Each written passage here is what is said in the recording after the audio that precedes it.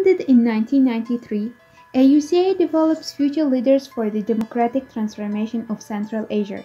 The American University of Central Asia is an international, multidisciplinary learning community in the American liberal arts tradition.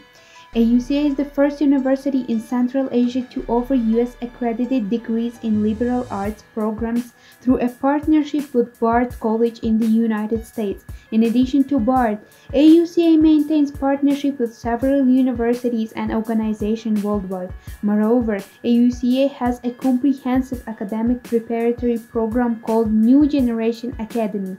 The NGA program offers an intensive one-year or one-semester program that aims at preparing its graduates for higher education.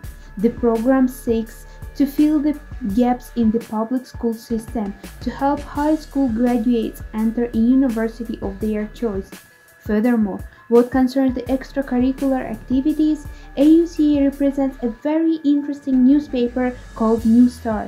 New Star is a newspaper for independent student writing in which important campus events, student success stories, and activities on and off campus are discussed. All in all, it is very interesting to study at AUCA and get the international diploma.